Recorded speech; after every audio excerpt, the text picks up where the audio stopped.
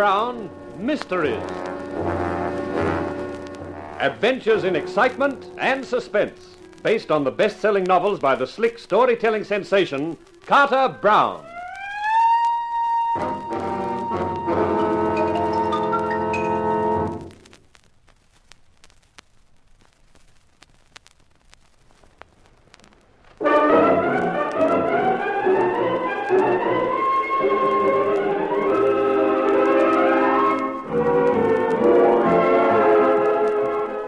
How do you do, ladies and gentlemen? This is Carter Brown to introduce another one of my books for you. This story is called The Lady Was Lethal, as my hero, Johnny Eaton, found out. And in finding that out, he also found quite a lot of tension and trouble, which is my cue to quit and let Eaton carry on.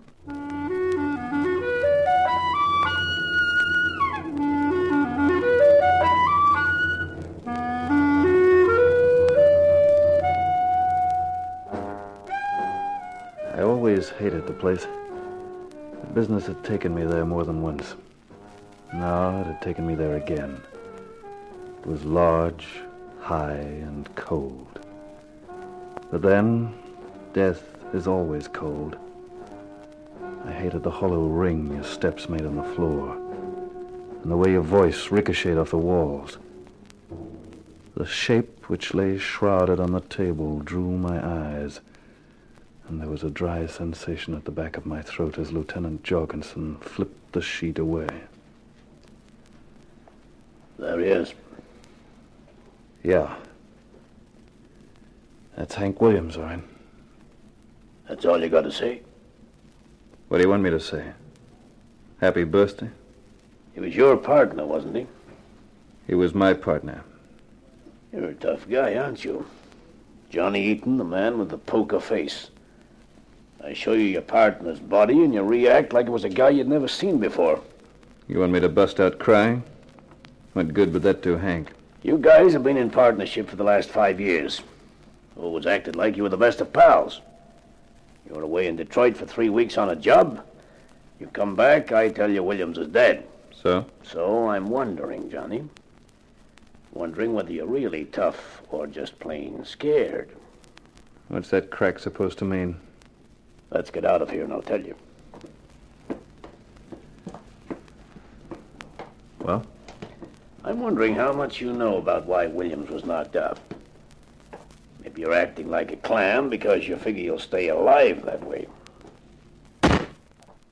You think I'd be wasting my time, Lieutenant, listening to your yakety-yak if I knew who killed Hank? Could be.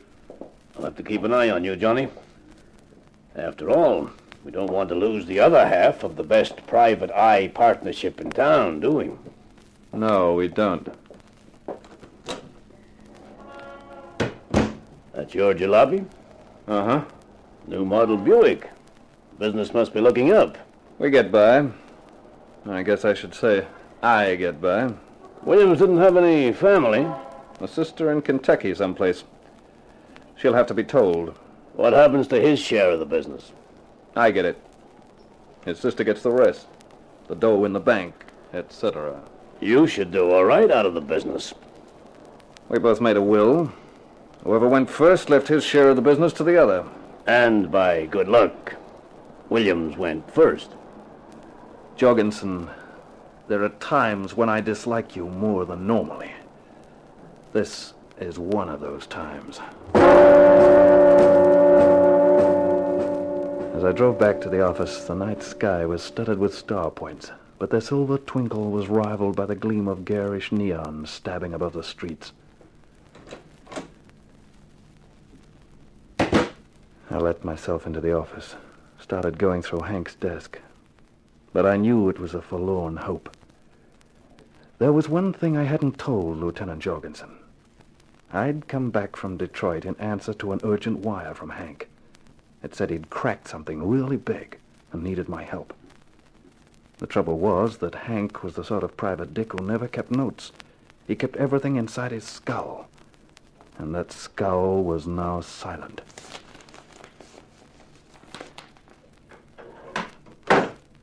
I was right. There was no hint of what Hank had got onto.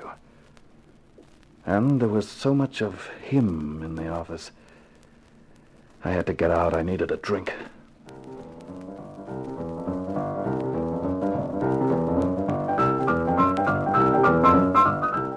It was a honky-tonk.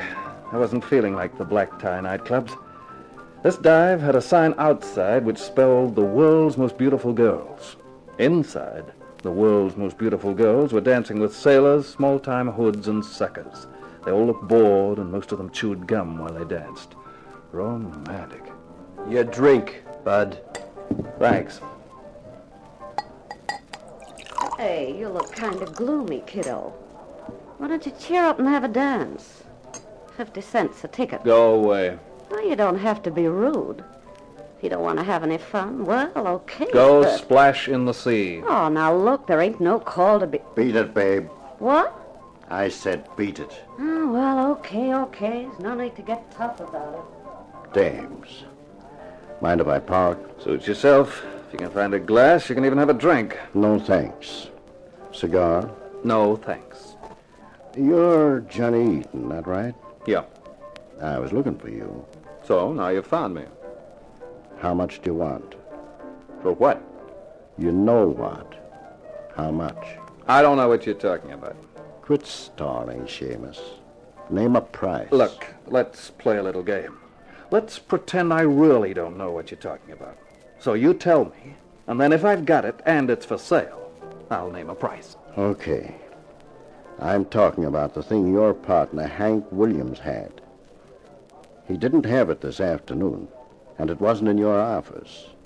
So he either sent it to you or he parked it someplace and told you where. Now, put a tag on it, Buster. I ain't got all night. You mean Hank was murdered for this thing, but you couldn't find it? Sure. Why, you Don't dirty... start anything. You can't finish, Buster. I've got company. That little punk propping up the jukebox? Plenty of good guys have been perforated by a punk. That's a point. So, how much? $40,000. That's a lot of dough. Maybe it'd be cheaper to have happen to you what happened to your partner. Will that get you what you're looking for? Maybe we might sort of persuade you to tell where it is first. Maybe. $40,000 is the price. I'll have to find out. Could take a little time. See you tomorrow and tell you. Be in your office. I'll be there. Okay, Seamus. Don't do anything foolish, will you? Not like Williams did. I watched him clamp the cigar in his teeth, signal to the thin little guy, and the two of them walked out. Just then the blonde who'd tried to sell me a dance moved past the table. I called her. Yeah? What do you want, mister? I've changed my mind. I'll buy some tickets. How many? $10 worth. Oh, attaboy. Now you're getting hip. Sit down, have a drink. Sure. Hey, buddy, another glass. Here, Blondie. The $10. Oh, thanks. Here's your tickets. Keep them. What's the big idea? You've got the $10 and the tickets. So you've just made a $10 profit, right? Yeah, but... A glass. Thanks. Remind me to endorse your Emily Post diploma sometime. Here. Give your stomach a shock. Oh, thanks. Now, that $10 you just made, that's for information. Oh, what do you want to know, honey? The big guy who said scram and you scrammed, who is he? Mister, I think I'd better give you back your $10. You sound like trouble to me. No, not trouble. I'm just curious. I've been out of town. I don't know anymore who runs with who. Oh, well, he's Tiny Laban. I don't know who he works for, but he hangs out in the blues club. Yeah, that's what the name says, all blues and stuff. Who was the other guy with him? Oh, he was on his own. No, it was a little pasty-faced guy by the jukebox. Oh, that's Babyface Brill. He's a main character.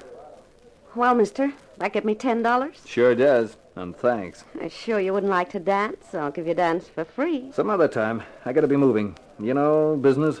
If business means trouble with Tiny Laban, you won't tell him who told you. Over my dead body. With Tiny Laban, that could be easy. The Blues Club. A high-class dive. Cloths on the tables. No taxi dances. A floor show. 6 girls were just finishing a routine as I sat down and ordered a drink. They wobbled off the floor and the lights dimmed down to a single spot as a compere breathed one word into the mic. Chili. I thought he was talking about the weather, until a dame appeared in the spot. And what a dame. A tall brunette with a figure dreamed up by a perfectionist and then improved on. Your eyes of blue, your kisses too, I never knew what they could do. Can't believe that you're in love with me. I listened to her low, husky voice and started to remember things like that Hank was like me. He could be a sucker for a dame. And if Tiny Laven was tied in with this place, and Hank had something Laven wanted, then it wasn't impossible that Hank had met Chili. I've always placed you far above me. As I watched her, I decided it was more than probable that Hank knew her. Chili was the last thing a guy would feel next to Chili. And Hank liked to keep warm more than most guys. Believe that you're in love. I can't believe that you're in love with me.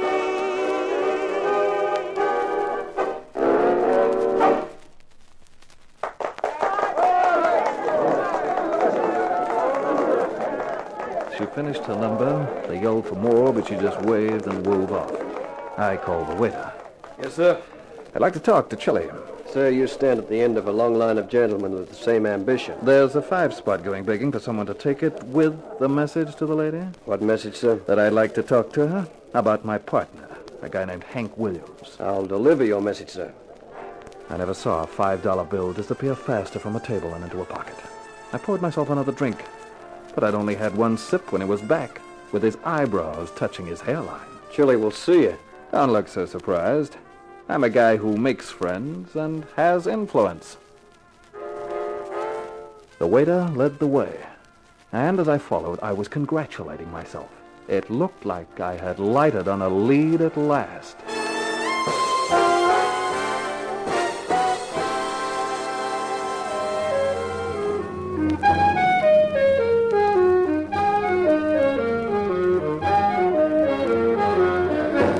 Carter Brown, Mysteries.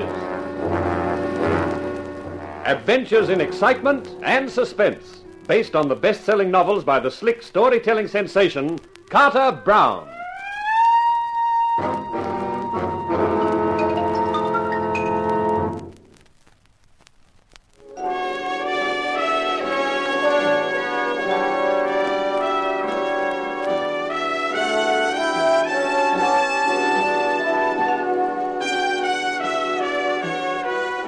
Any person in the private eye profession runs the risk of sudden death.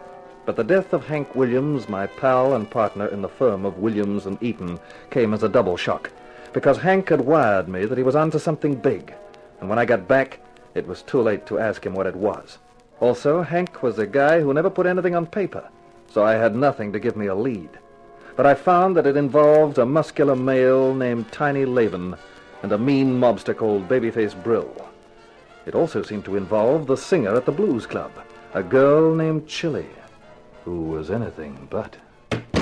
You're the man who sent the waiter with the message? That's right. You wanted to talk to me about Hank Williams. Yes, he was my partner. I'm Johnny Eaton. Glad to know you, Johnny. I'm even gladder to know you. Oh? Why? Look in your mirror, for a couple of good reasons. Chili, you knew Hank, didn't you? Uh-huh. When did you last see him? 2, maybe 3 days ago, I'm not sure. Why? Nothing's happened to him, has it? Only one thing. He's dead. No. Oh, that's not true. It can't be. I'm afraid it can, and it is. This afternoon. Poor Hank. He wouldn't listen to me. I told him it was dangerous. What was? Oh, whatever he was doing. He kept telling me he was onto something big, that he was saving it for his partner, but I knew it was dangerous by the way he talked. Dangerous enough to kill him. Do you know a guy named Laven, Tiny Laven? I've heard the name somewhere. Comes into this club, they tell me. Big guy, smokes cigars. I think I know who you mean. What about him? I think he had something to do with it, that's all. I liked Hank. He was a nice guy. Anything I can do to help Johnny, I'll do. Thanks. Come in. Julie, I heard that... Oh, Sorry, I thought you were on your Oh, own. it's okay. This is Johnny Eaton. He's Hank Williams' partner. You remember Hank? Sure, the private dick. This is Hal Waltham, Johnny. He owns the Blues Club, which means he employs me. That makes you a lucky guy, Waltham. And I know it. How's Hank? They're looking after him very well down at the morgue. You're joking. No, Hal. He was killed this afternoon. Well, of all the tough breaks. I was telling Johnny that anything I can do to help, I'll be only too glad. But Hank never talked about his work. No. Well, same thing goes for me, Eden. Anything I can do, anything at all. Nice of you, Waltham. If there is anything, I'll look you both up. Particularly Chilly. What she's got is worth looking at. I picked up a cab from outside the Blues Club and gave him the address of my apartment. When I put the key in the lock and opened the door, there was a light coming from the living room. Automatically, I reached for my gun. Then I remembered I wasn't carrying it. I moved into the living room and got a surprise. A beautiful blonde surprise with tear-filled eyes. Oh, I'm sorry, but I didn't know when you'd be back, and I just had to see you. Well, how flattering can a blonde be? You are Johnny Eaton, aren't you? Unless I've changed in the last 10 minutes. The superintendent of the building let me in here. I'm Helen Williams. Hank's sister. But you're in Kentucky. I wired you about Hank. That's why I came up. Got in an hour ago. The caretaker at Hank's apartment house sent me to the police. I saw a Lieutenant Jorgensen. He told me what had happened. And then I came here. Well, it's tough, Helen. I know Hank was a great guy. Yes. Yes, he was. You go ahead, honey. If you want to cry, it won't worry me any. You could weep a few tears for me, too. No, I mustn't. Could I have a drink? Sure. We'll both have one. What'll you do now, Helen? Go back to Kentucky? No, not until Hank's murderer is behind bars. I'm staying until he's caught. Your drink. That might take a long time. I don't care. Where are you going to stay tonight? I hadn't thought about it. I couldn't go back to Hank's apartment. Not now. Maybe I could find a hotel. Not at this time of night. Tell you what, you stay here. I'll take the sofa. You can have my room. In the morning, we'll find you an appointment. Oh, thanks, Johnny. Thanks a million. Don't look at me with those trusting eyes. Why not? Because I don't know that I'm too trustworthy. Not with a bewitching blonde. Well, I trust you, Johnny. And since I'm going to stay, I might as well be useful. Anyone as decorative as you doesn't have to worry about being useful. Well, I'm going to be. You'll meet someone in the office now that Hank won't be there. I'll be your secretary. That's fine. Anything that keeps you close by suits me. Jerk your mind off my gender and think about justice. For Hank's killer. Okay, Helen, you're right. I better give you the story so far.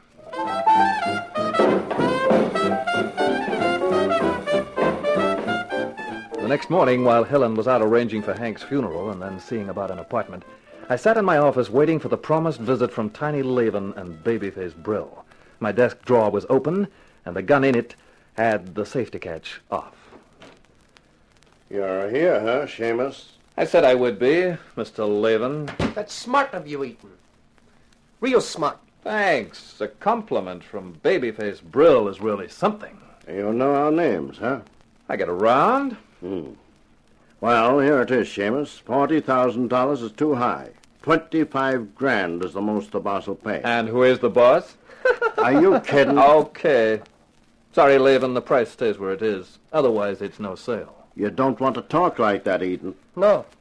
You might wake up dead. Bumping me off still doesn't get you what you want. You won't find out where the stuff is from a corpse. Like I said before, we might be able to persuade you to tell us before you kick off. You know what the recipe for fried chicken says? First catch your bird. You won't be hard to take. Why don't we do it now? I get tired of listening to his voice. Just try it, Babyface. Me and this 38 are waiting. All ready for us, are you? Your partner Williams figured he was tough, too. We'll give you 24 hours to change your mind, Eaton. After that... Don't slam the door on your way out, boys. You fresh punk. Calm down, Babyface. You'll have plenty of time to devote to Mr. Eaton 24 hours from now, if he doesn't wise up. Yeah. Take a tip, Eaton. Change your mind. Otherwise, I'll have fun changing your face.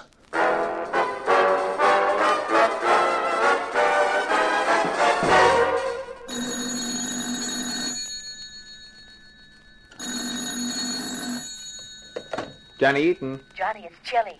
Not with your voice warming up the wire. I've been thinking about what you were telling me last night. I might be able to help a little. That's fine. Could you come over and see me? Sure, let's see. It's just on 6 o'clock now. I won't be through at the club until nearly midnight, and I don't think it would be a good idea for you to come there. My apartment would be better. Much better. Just you and me and a bottle makes 3. The address is apartment 16, 248 Parkview. Great. See you at midnight.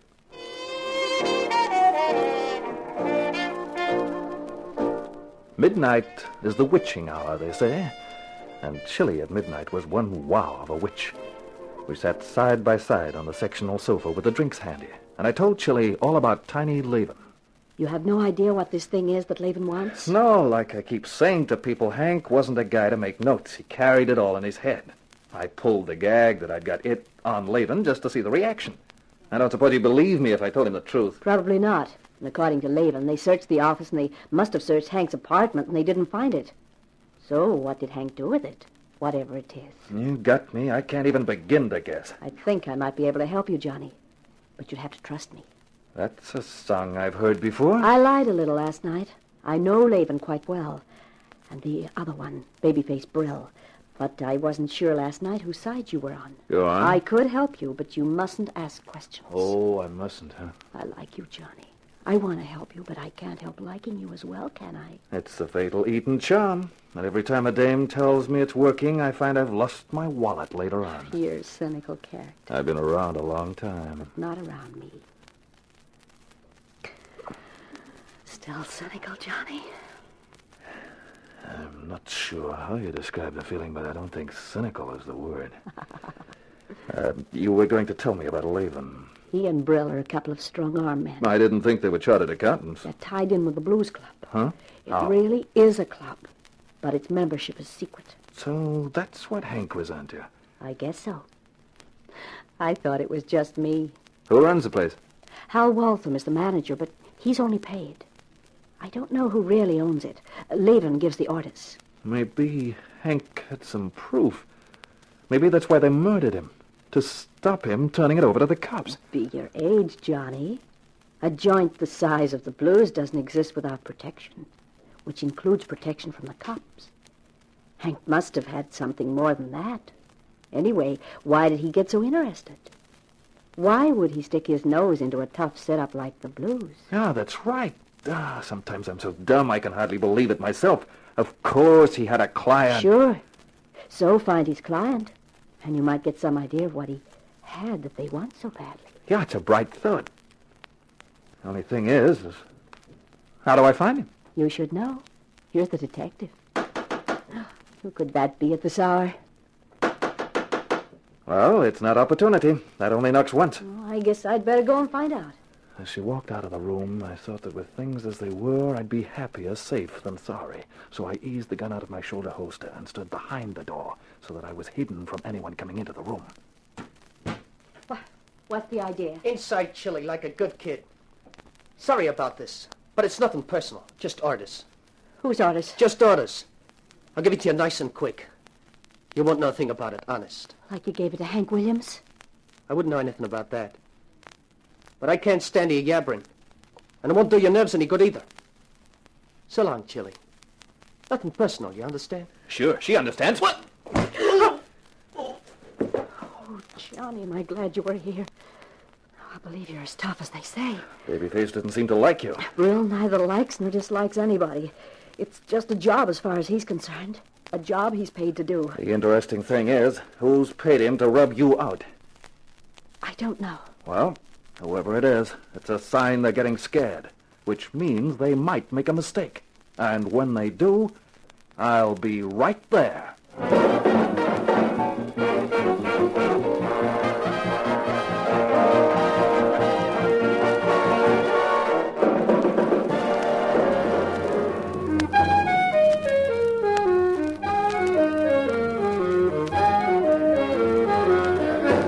Carter Brown, Mysteries. Adventures in excitement and suspense, based on the best-selling novels by the slick storytelling sensation, Carter Brown.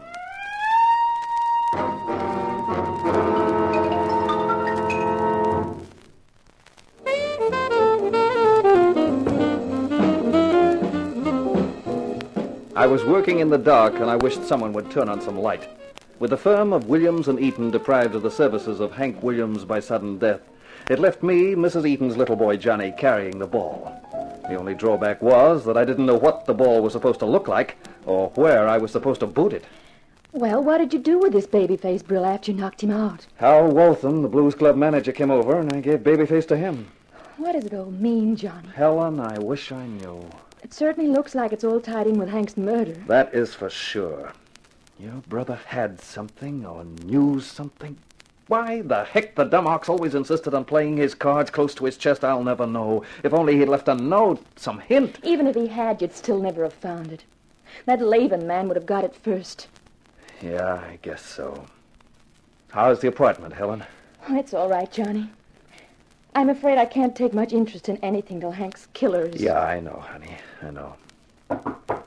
Now, who's that, I wonder? I can tell you. It's a man named Stokes. He called up this morning and wanted to see you. I told him you'd be in the office about this time. Okay, Helen. Let him in. Huh? All right, Johnny. Mr. Eaton? Oh, yes, sir. He's in the small office there. Won't you go in? Thank you. Good morning, Mr. Eaton. My name is Stokes. Good morning. Shut the office door. We'll be nice and private. You wanted to see me? What can I do for you, Mr. Stokes? I read about your partner's death. A terrible business. His sister and I agree with you. I have his murder on my conscience, Mr. Eaton. You see, I am the man responsible. You mean you? Oh, no. I don't mean I'm the man who pulled the trigger, though I might just as well have done so. I'm the man who hired your partner for the investigation that led to his death. The client? Hank's client? Yes. I hired Mr. Williams to investigate the Blues Club and give me proof of the bribery and corruption which came from it. Can I ask why, Mr. Stokes? I'm a rich man, Mr. Eaton. I had a daughter. She went to the Blues Club a few times. I suppose she thought it was exciting that they knew her, knew where she came from, knew that there was money behind her. Go on, Mr. Stokes. You know the story, Mr. Eaton. It's an old story. Not even a very exciting story, except to the people directly concerned. She spent her allowance, she sold her jewelry, her clothes, she stole things from the house. And then finally she couldn't stand it any longer. I'm sorry. I can understand how you feel. I think perhaps you can, Mr. Eaton. I know how your partner felt about you, and I imagine you felt the same way about him. I wanted him to get me proof of the Blues Club's activities, and proof that it was allowed to exist by a number of people holding positions of public trust. And I think he had it. Yeah, I've got reason to think that, too. The morning of the day he was killed, he called me. Said he had something really big, and that he was sending you an urgent wire to come back and help him with it. The next thing I knew was the notice of his death in the papers. You're going to ask me if I have that proof, Mr. Stokes. I haven't. But I know the people concerned haven't got it either. He hid it somewhere, and we don't know just where. But it must turn up sooner or later. I can only pray that it does, Mr. Eaton. I came here this morning to ask you to take over where Mr. Williams left off. Well, I'm doing that in any case. Of course. But I should like you to consider this check as bringing the retainer up to date. $2,000? That's a lot of hay. I told you. My feed bag is well filled. Here's my card. You can reach me at that phone number or address. Right, Mr. Stokes. I'll keep you informed. You may believe me, Mr. Eaton, when I say that once I get my hands on whatever Williams unearthed, I shall know the best quarters in which to make use of it. Good morning, Mr. Eaton, and good luck. Goodbye, young lady. Goodbye, sir. Well, who was he, Johnny? He was your brother's client.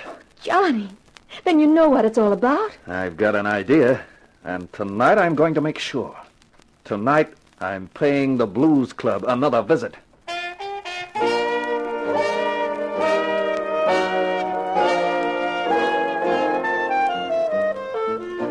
I got there early. The club was only half full. The waiters were looking bored, and after a couple of drinks, I donned the dull expression, too. I folded a couple of 5 spots in half, held them prominently in my hand, and signaled the guy who'd served me. Same again, sir? No. This is a bit slow. I'd like to go upstairs. Upstairs, sir? Don't kid me. A pal of mine told me all about this joint. I want some fun. How about it? I'll inquire, sir. If you'll just wait. I waited, with my fingers crossed and my eye on the entrance in case the hefty hunk that was Tiny Laban showed up. Then the waiter was back. If you'll follow me, sir. Sure.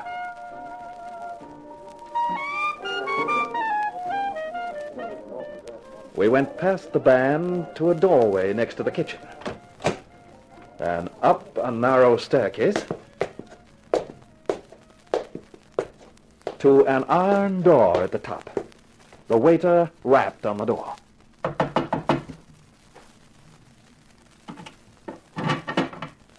Yeah? A new member. Okay. Come on in.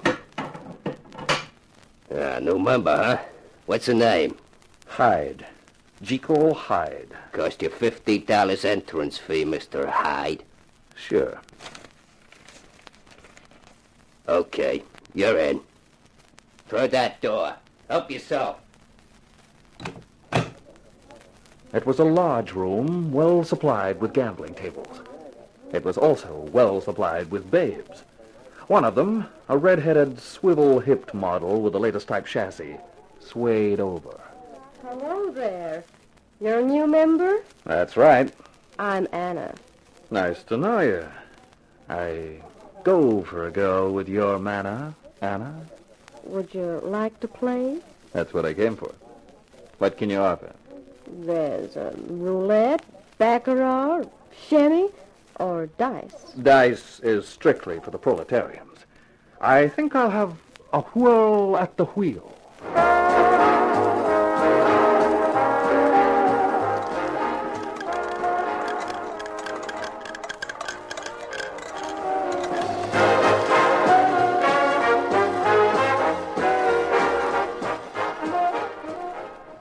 Have some more champagne, honey? No. Like the man in the song, I get no kick from champagne.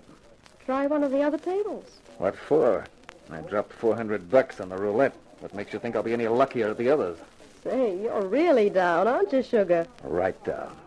Down where you can't get no downer.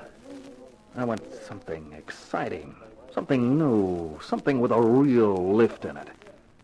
Maybe I could do something about that. Come with me.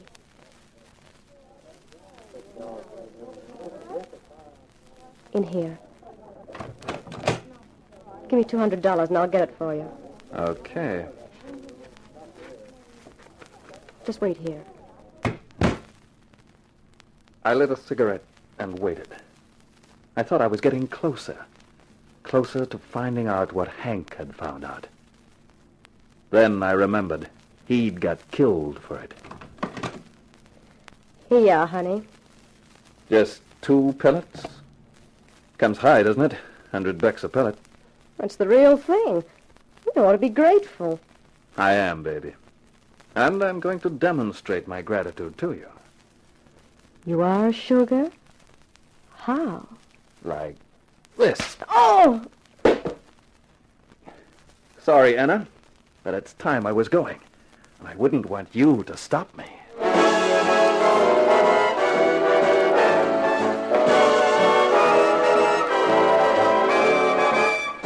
I got past the gorilla at the iron door with no trouble and walked through the club with my gun in my pocket and my fingers curled around the butt.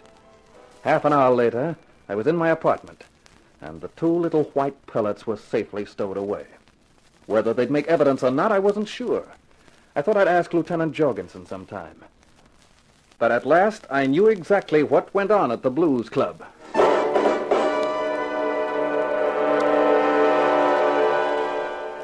Good morning, Johnny. Do you always get into the office this early? Sure, Helen, when I'm breaking in a new secretary. You can't call me new. I've been working here for 3 days now. Did you get anywhere at the Blues Club last night? Yep, I got into their private rooms. And you found out? A few interesting items. Well, here's another interesting item. This letter and package arrived here. Uh-huh. Addressed to you in Kentucky and forwarded on. Yes. The day after I came here, I wired back leaving your office as my forwarding address. Here, read the letter first. But that's Hank's handwriting. Dear Helen, this is terribly urgent, or I wouldn't be bothering you. Enclosed is a package. It is vitally important. Please put it in your safe deposit till I send for it. Johnny Eaton is on his way back from Detroit, so I can't send it to him, and I daren't carry it around with me. When I get some time, I'll tell you all about it. When are you coming over for that holiday? Rob, Hank. When am I coming over for that holiday? No, take it easy now, sweetheart. See, let's take a look at that package. It's a notebook. Hey. What is it? Wait a minute. Well, I'll be... Wow. What is it? It's dynamite. It's loaded. No wonder they wouldn't stop at murder to try and get it back. But what is it? Well, without looking at it from beginning to end, it looks like a record of payments, a record of bribery and corruption, of people they've paid to keep their mouths shut. City Hall, state politics, the police, and the narcotics squad. Narcotics? Yeah, that's one of the items I found out last night. The Blues Club's a front for dope peddling. Honey, this little book will lift the roof off the city if it ever hits the press. It'll smash prominent people, people in positions of trust, respectable people. Say, you don't believe it until you see it. And now we've got it. Johnny Eaton, what are you thinking? I'm thinking of using this little book as bait. We might hook quite a lot of fish. Isn't that dangerous? Sure. It was dangerous for Hank. I owe them something for that. And this is paying off time.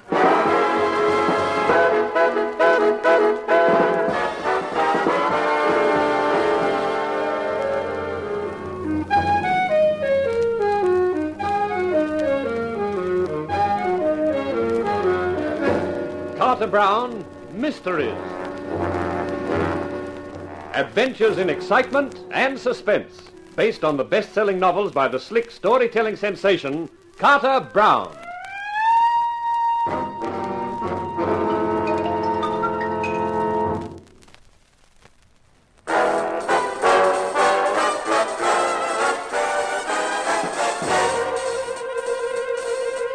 The light had broken. The motive for the murder of my partner, Hank Williams, was clear, contained in the notebook he'd sent his sister, and which now lay on the desk between us in my office.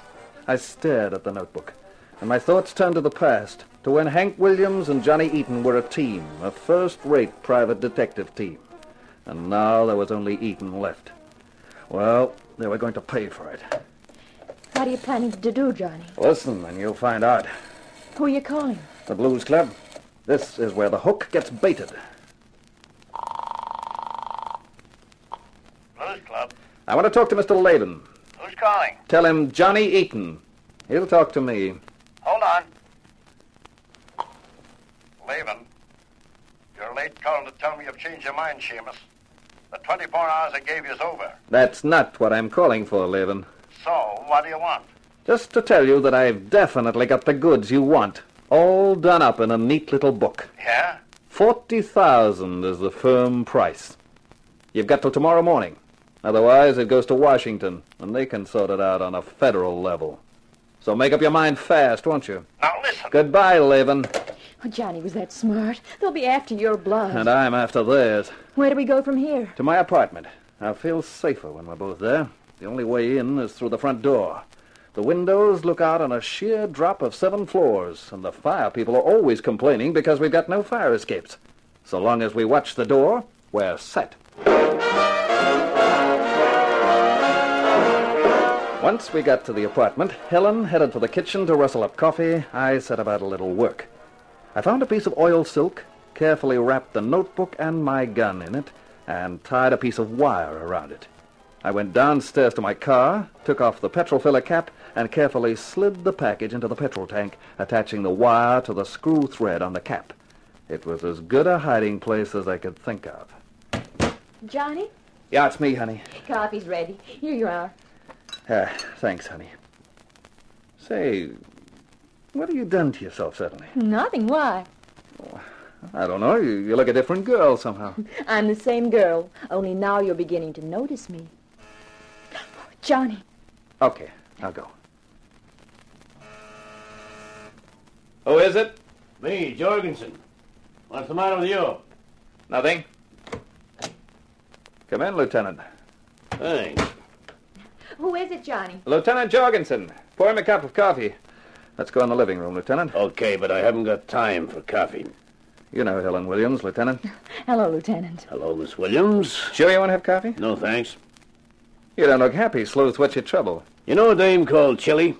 Real name Elsie Kuchenheimer? I know Chili. I never met Elsie. You never will. Now. Someone shot her about an hour back, 3 times. That's tough. But why tell me? Because I've got to take you in, Johnny. Captain's orders. Take me in for what? To be held as a material witness. You're kidding, Jorgensen. No, this is on the level. The captain wants to talk to you. We'll see about that. I'm calling my lawyer. No, Johnny. Why, the artillery, Jorgensen. The captain wants to talk to you without any lawyers. You carrying a gun? If you are, you better let me have it. I'm not healed. Okay, then let's go. Helen, I won't be long. Remember what I told you about the door? All right, Johnny. Come on, let's move.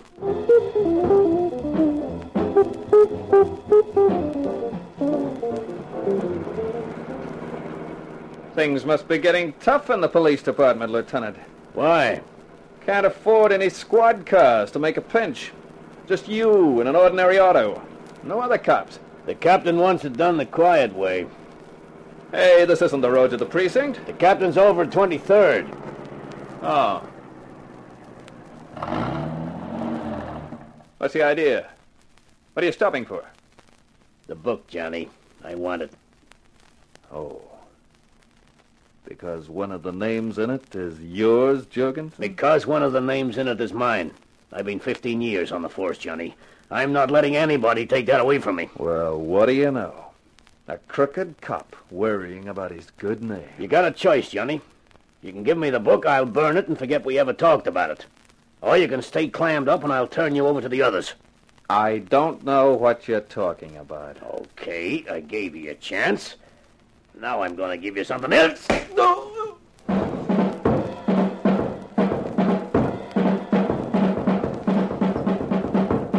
Oh, he's coming too.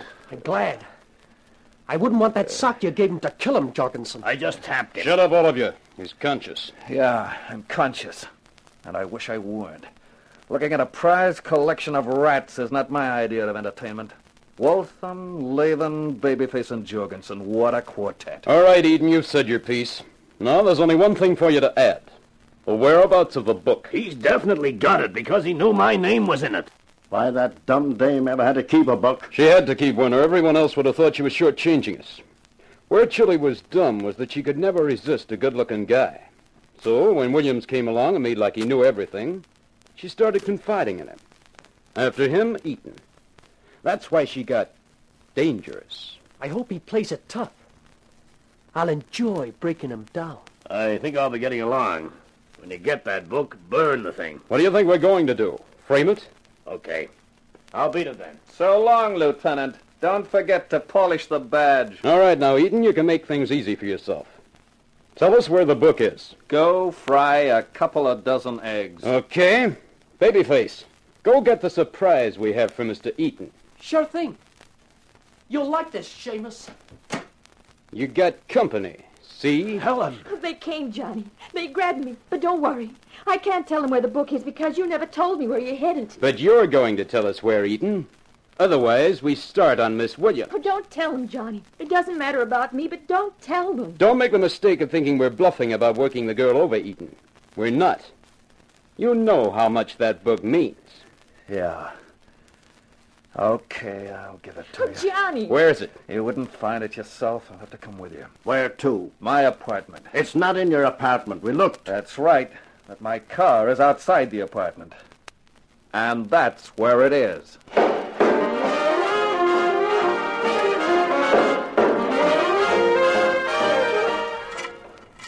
What are you fiddling with the petrol cap for? Because that's where it is. In the tank. Well, aren't you the ingenious boy? What are you doing? Trying to get it out. The necks of these tanks are narrow. Come on, hurry it up. If you want it, you'll have to let me get it out. Okay. There it is. Give it to me. Well, that's in the right hands at last. Let's go. Back to my car. You got it? Right here.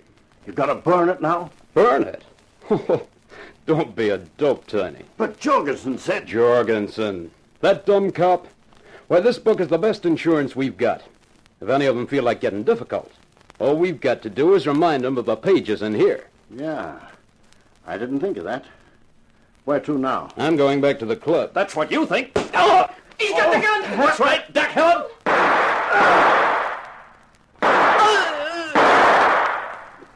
Okay, sweetheart. You can get up off the car floor now. I think on my bones. Johnny, you shot both of them and knocked out Wolf. Well, I had the advantage of surprise. Plus the 38 they didn't think I had. I didn't think you had it either. Where did you get it from? Out of my petrol tank. I got it out while I was bending over for the book. And it's the finest fuel my tank's ever held.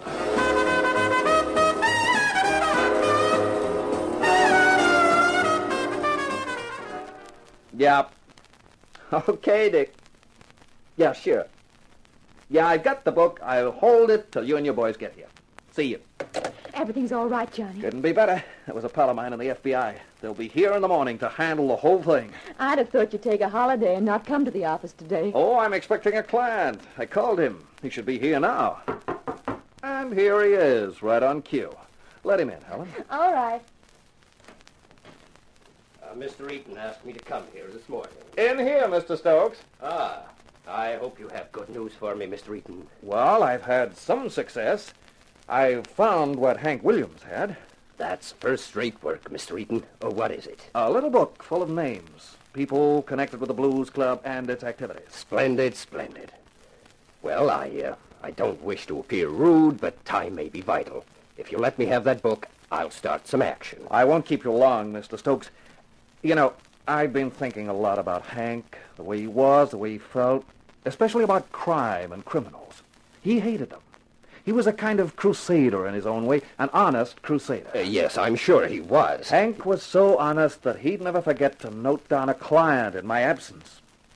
But what do you know, Mr. Stokes? I couldn't find a word about you.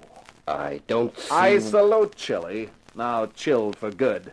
She was subtle when she wanted to be. She sold me the idea that Hank had a client, then provided the client. She sent you along, Stokes, all cut and dried. So that if I did find the little book, I'd probably turn it straight over to you and save everyone a lot of bother.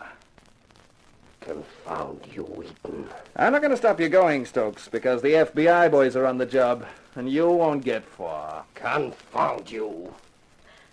Well, that client didn't stay long, did he? No, honey, and we're not staying any longer either. Shut up the office, we're through. Tomorrow morning I hand over the book to the FBI, and then I start concentrating on my next assignment. And what is your next assignment? You, baby. You.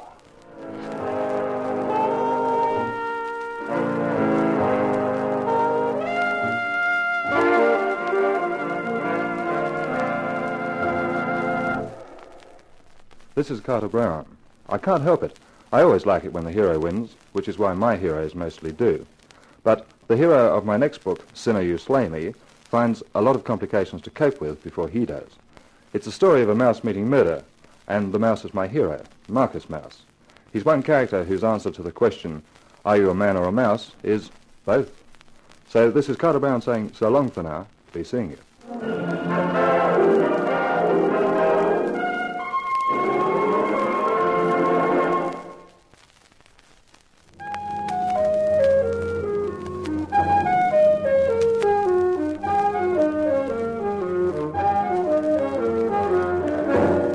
In The Lady Was Lethal, you heard our star James Condon as Johnny Eaton.